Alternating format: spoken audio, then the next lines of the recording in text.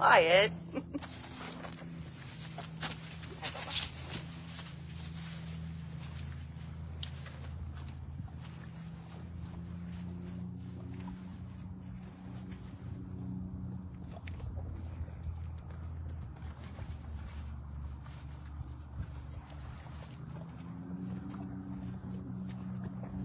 All right, we have a couple of people joining. We're just going to wait another minute to see who else will join. Hello, everyone. Wiatt, what are you doing?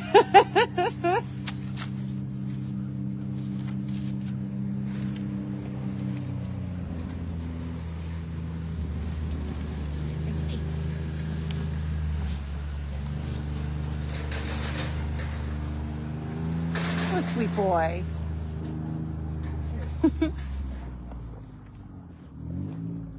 All right, it's about 1 o'clock, so we're going to go ahead and get started with our live at lunchtime today. Yes. Welcome. Welcome, everyone, for joining us. The sun is out. It's only a little bit muddy. Yeah, and we're not stuck in the barn today. And we're not, no. Which is not a bad thing. We No. love our barn. But we like to get out. We have such a big sanctuary. We want to show it off and show off our residents, of course. Today we are with Wiatt. And back here is Jasmine. Hi, Jazzy. So we are hanging with them today. Yes, we are on this gorgeous, gorgeous Wednesday afternoon. Mm-hmm. So we thought we would cover something that maybe many of you know, but a lot of people don't know, and can even be confusing with people in the equine realm. Yes. So what is exactly a draft horse versus a light horse? There's so many different types of horses out there, not just breeds. That's right. And that's what we're going to get into. Exactly. So, as you can see, we happen to be in a pasture where we have two horses together. One happens to be a draft horse, Can you guess which one? not a giraffe. A giraffe. Giraffe. I had some kid came up to me and said, did you say giraffe? I said, no. Well, they are big They and are big. tall, but yes. Yes, so draft horse versus light horse. Yes, can you guess which one is a draft horse and which one is a light horse? She's like, excuse me. So Wiatt here is a draft. That's right. You can tell by, we're going to explain a little bit more detail to the differences, but just right off the bat, you can tell because he is larger and then his build is a little bit larger, stockier, different than Jasmine, whose build is considered a light That's right. horse. Now, some people would consider Jasmine to be a medium build, but others would consider her a light horse. So we thought these two would be a perfect example because you can clearly see the difference here. Now, we'll talk about Mr. here. Wiatt definitely wants to say, yep, look at me, look at me. We'll talk about Mr. here, yes. First, he is our 6-year-old Shire. His breed is a Yes. Shire. He's a Shire horse. Now, if you glance down at his 4 beautiful feet, he has feathers, though the hair around his hoof, that's called feathering, and it's his breed is known for having feathers around their feet, so that's what he has. And that makes him very unique and special, doesn't it, mister? Yes, it does. Yes. Not that you're not unique and special to begin with. Yeah. So he's our 6-year-old. He was the youngest horse we had here, or equine here. No longer. He's no longer the youngest equine. Emma trumps him because she's only 2, right? What You I have find so graduated. interesting is, so yes, his birthday's in April, so he'll be 6 this year, this spring. Actually, I think he'll be 7 this spring. I think. Is it 6? No, he'll turn 6. Oh. Yeah, so he'll be 6 years old. And the interesting thing about Shires, and of course we're going to get more into it, is that but they can continue to grow between 5 and 8 years old. Yep. So he could Wiatt get bigger. So Wiatt could grow still in the next couple of years. Very interesting. Absolutely. And that being said, Shire is known for being one of the largest draft breeds and tallest. Now, that being said, every horse is built unique and different, so that's, typically what it is. Right, buddy? Yeah. Yeah. Isn't he handsome? We have Miss Beautiful over here, who's very sleepy. She just yawned. And Mr. Handsome. Oh, there's that yawn. Big yawn. Oh, so tired. Need an afternoon nap here after this. A horse never yawns just once. Just like us, Always usually. a few times. It's always a few times, right? Do you have any more in there? And let us know if you suddenly had the urge out there to yawn. Do you have any more, Beautiful? So we'll talk more about Jasmine in a few minutes. Yes. But let's talk about Wiatt first. So he's a 6-year-old, like I said. Are you going to yawn again? Are you? So he's our 6-year-old Shire. He was rescued from the Amish. I don't know what exactly he was bred for, but probably to be a workhorse. Yep, he was out in Pennsylvania. Yep. But when we acquired him, he was severely neglected. Yes. He had vitamin deficiencies. He had some other things going on, which shows that he did not get the proper care. So thankfully, we acquired him, and now he lives his life here at the sanctuary in a place of safety and love where he is just doted on. And he is, I would say, the sanctuary greeter. Every person that comes to the sanctuary knows who Wiatt is. Oh my gosh, for if sure. you've ever been here, you know him, because if he hears someone approaching or sees anyone approaching, us here, the staff, or on our open days, any visitors, you'll hear a clomp because he is running right up to the fence line to see if you've got treats or just some love to give him, and everybody has love to give him. Yes, and So he loves the attention. You can tell he's a baby, he's a child. Oh, yeah. He's very playful. Yes, he is. Right? Yeah, and you're very smart. Yes, you are. Very smart. And he loves the attention. Don't let him fool you. He loves it. Yes, he you loves do. it.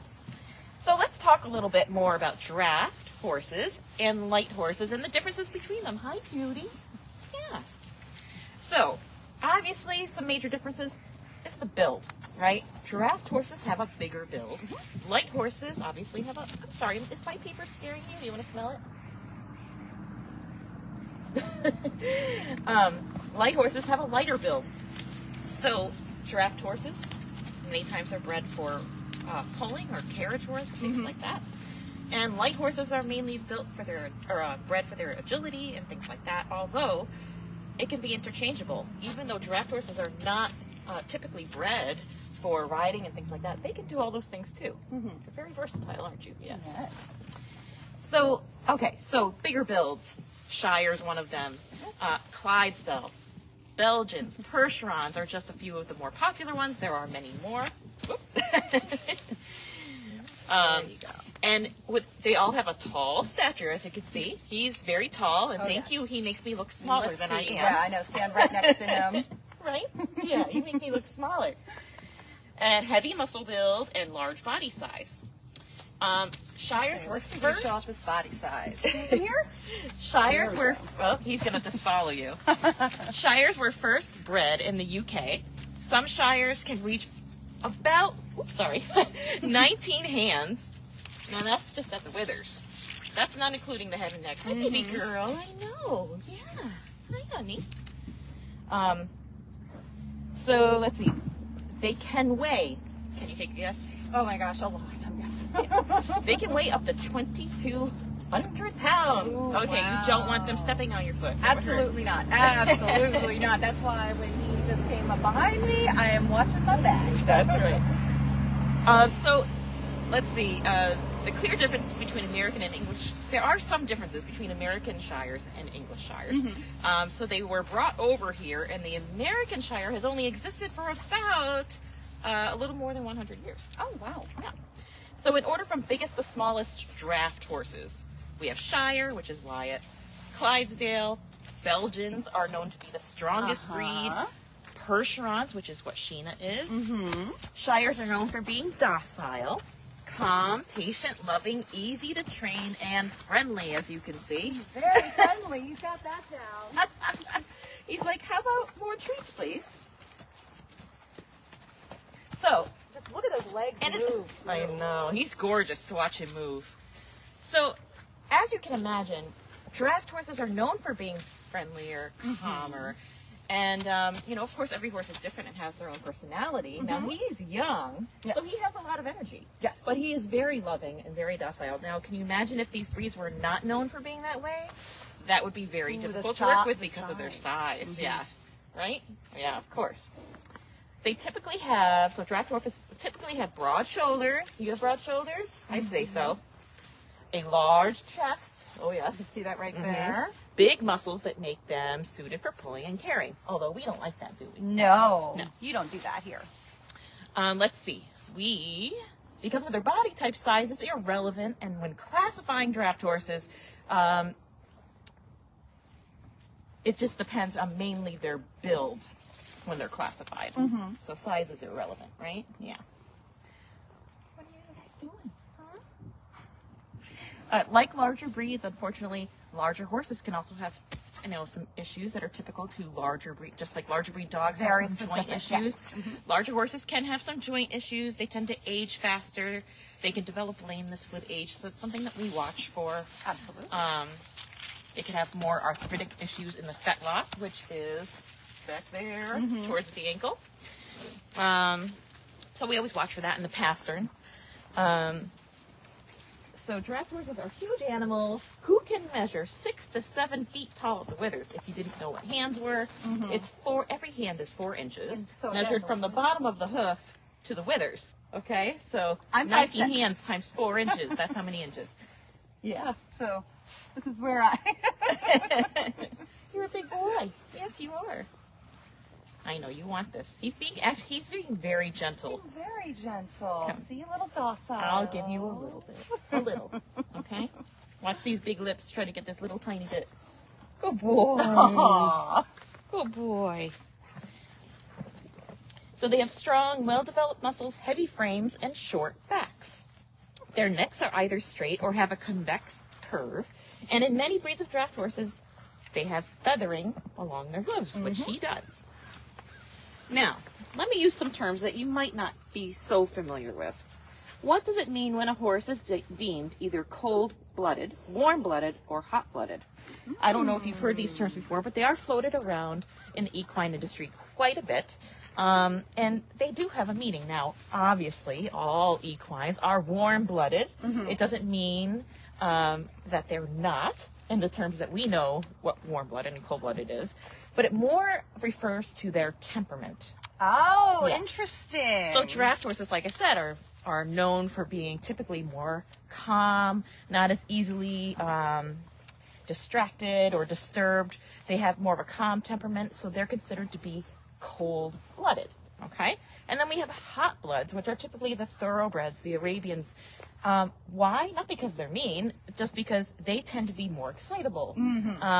They can get more easily agitated or easily scared, and they're known for just, having a ton of energy and maybe a little bit more nervous. Yeah, you're not like that, are you? No. So that's what that means. It's more used to describe temperament of the horse, which can be confusing. So yes, I said horses are, of course, warm-blooded animals. But it's helpful to know these terms because it helps you to know how to handle them and how they are typically, right? Absolutely. So even though it is a general loose term used to describe certain breeds of horses, it does not mean that each horse doesn't have their own unique challenges, personality, things like that. So draft horses are considered to be cold-blooded. Cold-blooded is an informal term. They tend to have calmer temperaments. Many light horses are hot bloods. Hot blood is informal, meaning they tend to be a bit more nervous and energetic, like we mentioned, like thoroughbreds and Arabians. Now, are there warm-blooded horses? What do you think? I would imagine. Yes, there are. So there's always an in-between, right? So let's go over the light horses, then we'll talk about the warm bloods. Yeah, we'll move over here to Jasmine. Hi, Jazzy. Okay. So these horses would have a smaller build, like Jasmine. Whoop. They are not naturally as tall as draft horses, although they can be quite tall. But remember, when you're classifying draft versus light, you're looking at the build of the horse. So the height ranges from 14 to 17 hands tall. The average weight hits the 1,000 to 1,300 pound range. Light horses are considered as riding horses more often than draft horses. They're generally more versatile and are capable of more action and greater speed than draft horses. And that seems to make sense when you think about it, right? Because all that weight you guys carry. Yeah. Now we're being very, very calm, especially with Jasmine, because she's much more shy than Wiatt is, as you can probably see already. Yes. And actually that could be, it is because of her background, but also because she's a light horse and she is more excitable than this guy over here, which makes them a perfect couple, right? Yeah. Balance each other out. They do. So let's see. Hi. Hi, what else did I want to cover in my notes? You want to read with me? So medium built horse breeds. Yes, there are. And does this mean that they are warm bloods? What do you guys think? Hi. It definitely means that they're warm bloods. The medium builds are considered warm bloods, breeding the large, heavy horses with lighter, faster, and more fiery tempered hot bloods. Created horse breeds that combine the quickness and agility of hot bloods with the larger build and mild temperament of cold bloods. Over time, draft horses were increasingly bred. What are you doing? With hot-blooded imports, creating the forerunners of dozens of breeds in existence today. Warm bloods have... Jasmine, where'd you go? Back here. Jasmine, come here, baby. Here, I'm going to get closer to I Jasmine. can distract Wyatt for a bit. Come here, Jazzy. Oh, I said that, and then Do you have any more cookies in your pocket? I have some more, yes. Let me see if I can... You can't have all the cookies, you know. You have to share. So let's see if I can get a closer look at Miss Jasmine over here. Wyatt, come here. Jazzy, come here, honey. Wyatt, come here. No, you stay. You stay. Go see Alex. She loves to see. Yes. Go see Alex. Jazzy, come here, babes. Oh, what's this? Come here, baby. Like this. That's my good girl. That's my good girl. Come here. You don't want any more? No? I'll let you think about it. You can think about it. Okay, so they tend to have smaller heads, as you can see. She has a much smaller head than Wiatt, and smaller body than draft horses, and they tend to be less excitable and than hot-blooded horses, but still more excitable than the cold-blooded horses. That's my good girl. There you go. So, introducing the Cleveland Bay over here. Jasmine is a Cleveland Bay. She's about 19 years old. Cleveland Bay is known to be a warm-blooded breed of horse. They are classified as warm bloods because they are too heavy and built to be considered a hot-blooded horse, but they're too light and athletic to be considered a cold-blooded horse. Although some would consider Cleveland Bays to be lighter. So introducing Jasmine, she's a Cleveland Bay, and unfortunately, due to breeding, there are not many Cleveland Bays left. There are approximately, hi handsome, 1,000. As long as I could. That's okay. Hey, mister, come here. Come here. Good boy.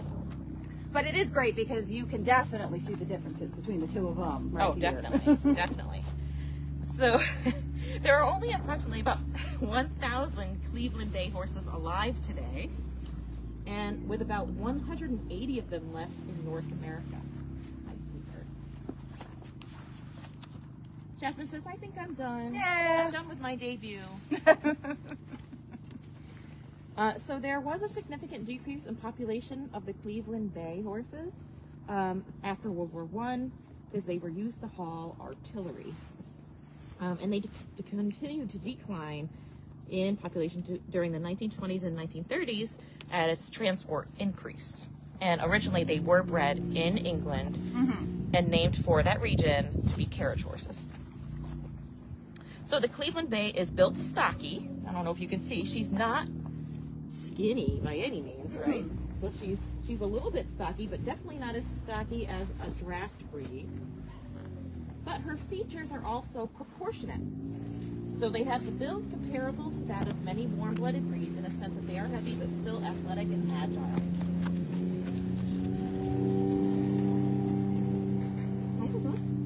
Now, Cleveland Bays could be no other color except bay. They can only be that color. Breeders wanted a light draft horse of great strength, stamina, movement, hardiness.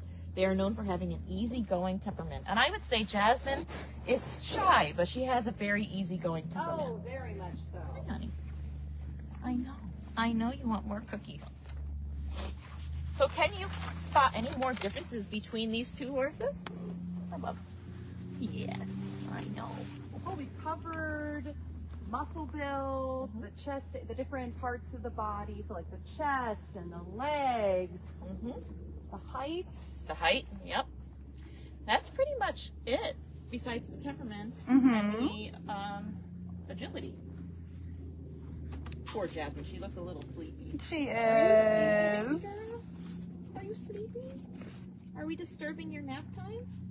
We might be. Wyatt's like, but I want to play.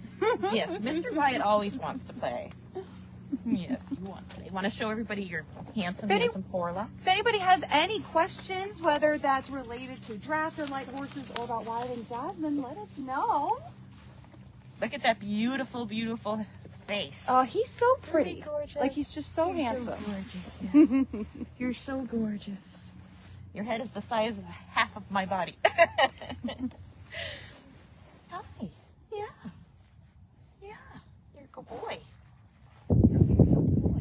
And Jasmine's a good girl. Now, let's tell you a little bit more about Jasmine and her background. Hey, Jazzy. So Jasmine, she was a part of a 46 horse rescue. Oh, yes. Mare rescue from a PMU factory in Canada. Mm-hmm. Now, she, thankfully, was not a PMU mare. However, she was born there from a PMU mare. That was her dam. And unfortunately, with these PMU foals, so she was a foal when she was rescued. Mm-hmm. But the foals really do not get treated very well. No. So she does have some painful past memories, I think. Yeah. When she got here, she was severely skinny and neglected. Yes. And just not taken care of at all. She probably didn't know a lot of love. Did you? She's had one of the most dramatic transformations here at the sanctuary when it comes to the rescues that we bring in, from when she was rescued to now, to what she looks like now. And even her behavior, obviously, you can tell she can still be a little shy, which is probably, horses have very good memories. They do. So she could be holding on to that traumatic past, but, you can just, it's such a difference if you were to see photos from when she was rescued and then when she first came here to the sanctuary. What a transformation. Yeah, definitely. And she knows nothing but love here, Absolutely. which is wonderful. And that's the beauty. That is the beauty of equine advocates and the horses that we have here and the equines we have here, because they know nothing but love and care here from everyone that is involved. Mm-hmm. Hi. Yes. So that's a little bit about these two. We know now what a draft horse is. We know now what a light horse is, or a medium build. Mm-hmm. We know that drafts are known to be cold-blooded, and light horses and medium horses are warm-blooded or hot-blooded. Mm-hmm. And it doesn't have anything to do with their blood. It has to do with the fact that of their temperament. Yes. And that's not to say that you can't meet a cold-blooded horse that maybe is a little bit more excitable. Mm-hmm. Just like people, we always say, know your horse. And they are just like humans, just like we do. They're just like us. Just in fur form. Yes. And so maybe next time you're at this sanctuary, or maybe another farmer sanctuary where you see horses, even if you don't know the specific breed, like Shire versus other breeds, maybe you'll be able to pinpoint, just looking at their build, is it a light horse? Is it a draft horse? Just that category. Maybe you'll be able to tell. Yeah.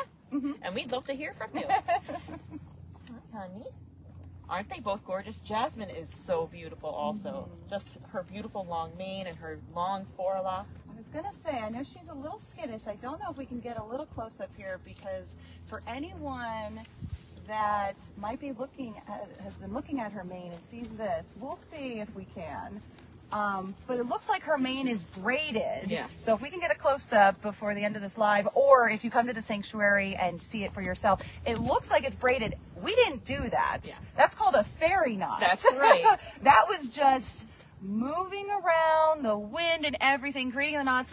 Or, if you believe in the folklore, Michelle, what is it? So fairy knots happen when fairies come down at night when we're all asleep.